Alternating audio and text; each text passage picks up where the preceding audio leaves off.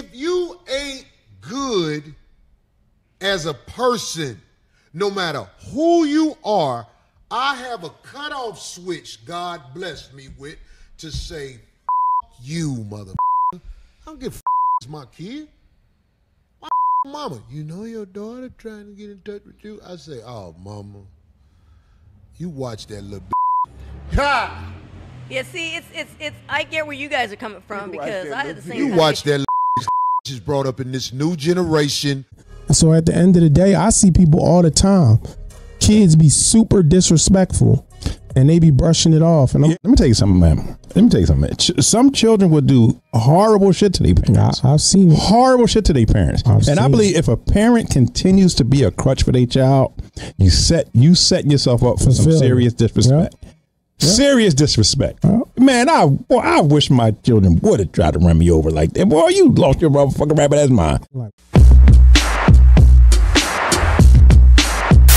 Hey, so we slide to that in the video number 2. Let's go. Go to the next one. Yeah, let's go. Yeah, where Peanut at?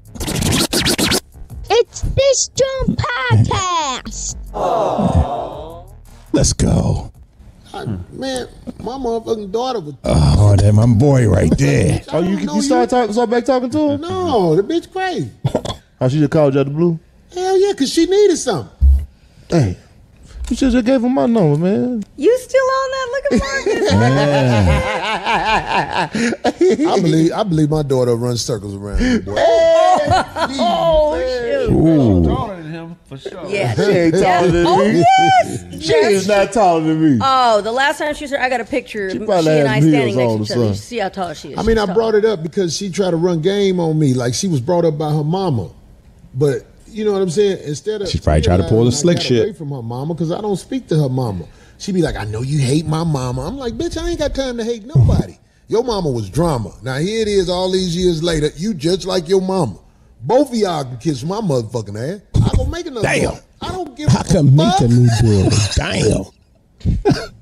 If you ain't good as a person, no matter who you are, I have a cutoff switch God blessed me with to say, fuck you, motherfucker. I don't give a fuck if it's my kid.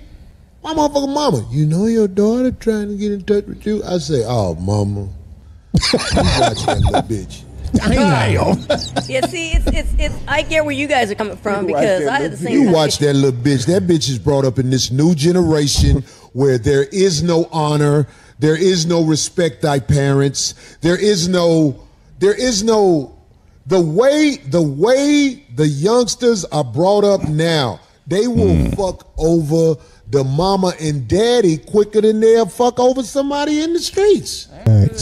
Yeah, I gotta get. What the fuck? I don't give a fuck. If you are so hell-bent in making me a villain and saying I did you wrong, get the fuck away from me.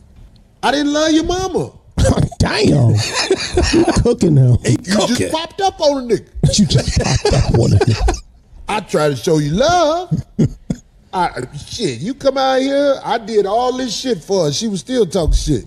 So I'm just saying, it's like, I'm not like everybody else. I don't need your acceptance. Somebody said to me, fuck it. My mama said to me today, Corey, later in life, you might need your daughter. I said, if I need that bitch, I'm done for. Damn. A lot of motherfuckers might not say this. No, and it's hard for others to relate because you motherfuckers out here with kids, your kids ain't shit. Your kids run over you. And you know they run over you.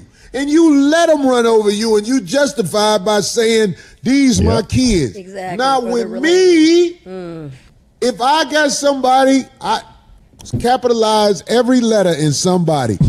If somebody running over me, I'm going to tell them, I'm about to take a shit. Get over here fast. Because I want to shit on you.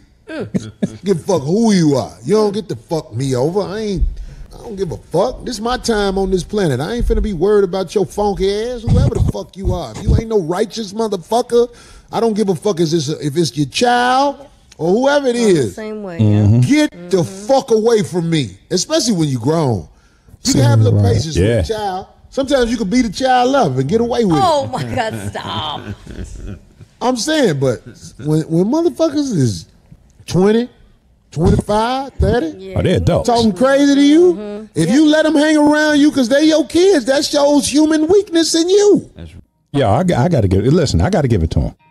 I got to give it to him. For one, I don't give it's my child, someone else's child, my second, third, fourth child.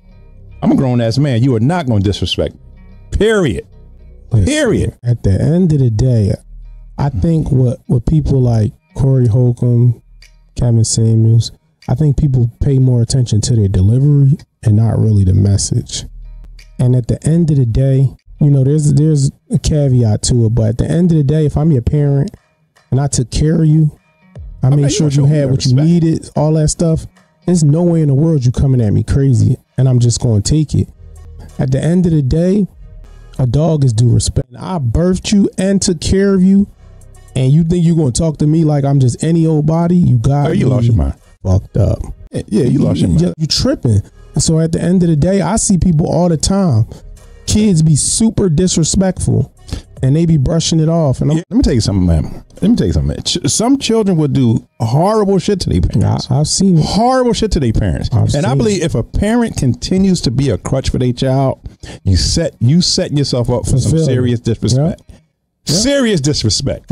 Man, I wish my children would have tried to run me over like that. Boy, you lost your motherfucking rabbit ass mind. Like when I say rarely, it is like once in forever that I have to even like raise my hand at my kids. I don't even have to beat them.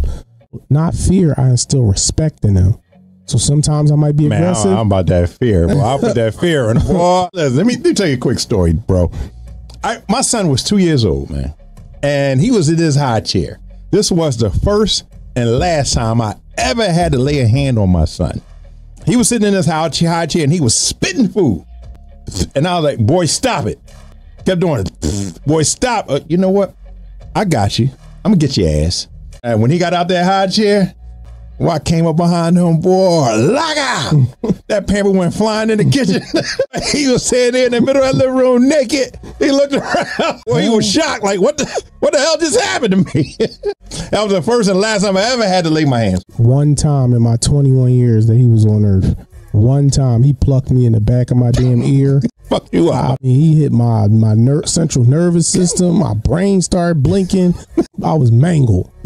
And that's all because I was supposed to go to my house. On the way to my house, they was playing basketball. I lost track of everything. I started playing basketball, was hooping. He came around that corner, boom, that one pluck, that was all I need. And it was just a thing, like, even to this day, I just don't see what would make me want to disrespect my mom. Like, even if she say something crazy to me or whatever, it's still a level of respect that I got for her that I'm never crossing the line. These kids today is like, bro, man, they got everything. They got Xbox, PlayStation, tablets, phones, Balenciagas. They eat DoorDash every day. They don't work. They don't do nothing. They don't have to earn anything, and they still be talking reckless. And it just be like, bro, like at the end of the day, I'm the parent. Ain't no way in working busting my ass. You think I'm gonna bust my ass, come home, you sitting on the couch eating out the ice cream bowl, you gonna talk crazy to me? Well, I'm joking this shit out. Look, man, ain't no way in hell I'll be able to talk back to my mom. To this day, I still can't talk back to my mother. Listen. You know what I mean? To this day, I'd be like, boy, how wild to say it. To the day. You know, knock your damn wisdom teeth out. Listen, let me tell you something, man. When I was in high school, when I said some fly to my mom, I was like a senior in high school. And, you know, she slapped me in the face. And I looked at her, I'm like, Mom, what are you doing? She slapped me in the face. Mom, that ain't working. She was like, boy, for you. She called my uncle. I said, all right, I'm going to chill right now. Wait, did you just call for backup?